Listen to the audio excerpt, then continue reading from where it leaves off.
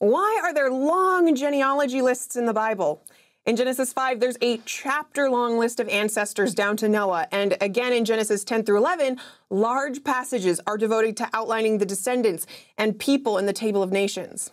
They can seem long and tedious, but these genealogies were important to people in the biblical world, and they have important lessons to teach.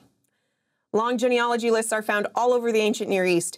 Ancient Babylon, Assyria, Sumer, Egypt, and Ugarit all have records of king lists. Some of these lists have been found on monuments, on papyrus, or even on the walls of tombs, temples, and chapels. Most of them are also long and tedious. They list each king in a line of succession, sometimes with dates, sometimes with incredibly long lifespans. Often, a king would trace their lineage back to an important king, a founder of a dynasty, or even a divine being like a god. The purpose of these lists was to establish legitimacy for the king. If a king could trace their family line back to a god in their pantheon or to the first king of their dynasty, they believed that it gave them a strong claim to their throne, and even that they had a divine right to rule.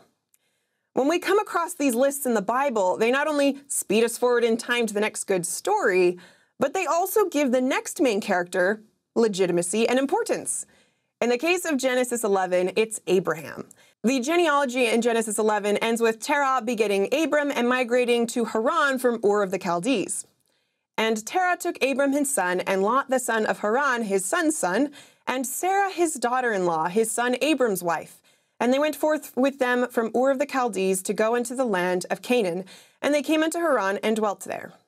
The book of Genesis traces the lineage all the way from Noah's son Shem down to Abraham to let the reader know that Abraham is important. Abraham is holy. He is a prophet of God directly descended from Shem, who was descended from the first man, Adam, who was made in the image of God. The Book of Mormon echoes this pattern in the Book of Ether. Ether 1 begins with a long genealogy list that traces the lineage of Ether back to Jared. By beginning the book with the genealogy from Ether to Jared, it establishes the authority of the prophet and author Ether.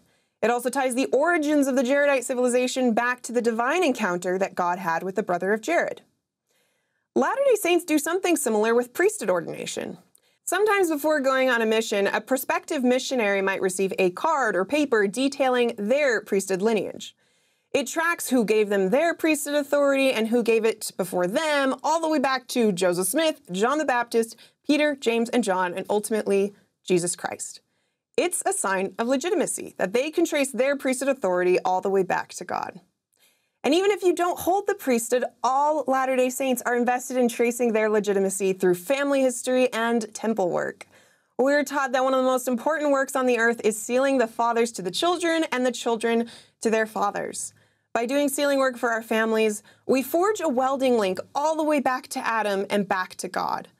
So whether you're a descendant of pioneers or a new member of the church, we can all work on our family history and trace our lineage back through the sealing covenant. By doing so, we can rest assured in the knowledge that we are legitimate, divine sons and daughters of God. We're of a royal and divine lineage that grants us the blessings of thrones, kingdoms, principalities, and eternal life.